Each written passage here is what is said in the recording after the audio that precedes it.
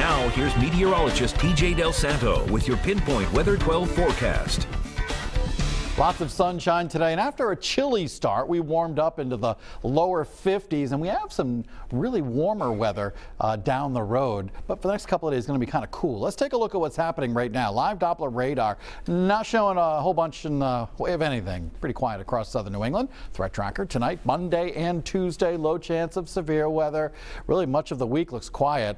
Boy, look at this. This is a loud sunset here in Newport. Look at that beautiful picture. Oranges and yellows. Just a gorgeous shot looking over Newport Harbor. Here's North Kingstown. Bit of a breeze down here. Temperature of 48. Wind from the southwest, 8 miles an hour. Temperature in Taunton, 48. 43 in Newport. Westerly is at 48 degrees. Cumberland still holding on to the 50s there. 52 degrees there in the northeastern corner of the state with a wind from the east at 6 miles an hour. Satellite radar pictures showing lots of clouds in place, and we do have some rain showers off to our west, but I don't think they're going to be working their way into our area. They should be sliding on off to our south. We have a cold front off to our north, and that's going to be working its way southward over the next 12 hours. In fact, I'm thinking by tomorrow morning, this front will be offshore. Now, we'll see lots of clouds out ahead of it, and there might be a spot shower around tomorrow morning, but for the most part, the AM commute looks to be quiet, and all these clouds will be exiting the region. By afternoon, we're looking at lots of sunshine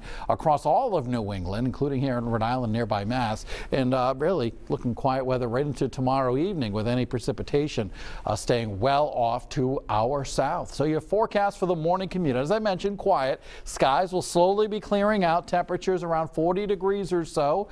Kids at the bus stop probably will need maybe a sweatshirt and a light jacket. In the afternoon, temperatures will be fairly comfortable, upper 40s to low 50s, about 51 in Narragansett, 50 in Newport tomorrow, 51 in Charlestown. Winds coming in from the north and northwest, 5 to 10 miles an hour. So inland areas probably a little cooler than coastal areas. 48 in Burrillville, 49 Johnston, 49 degrees in Providence. Southeastern Mass, 50 in Fall River. Over in New Bedford, about 49. Here's that 7-day forecast, and we are looking at a couple of cool days for both Tuesday and Wednesday. Temperatures Tuesday morning starting out in the 20s, climbing into the low to mid 40s during the afternoon hours. On Wednesday, still looking at some cool weather.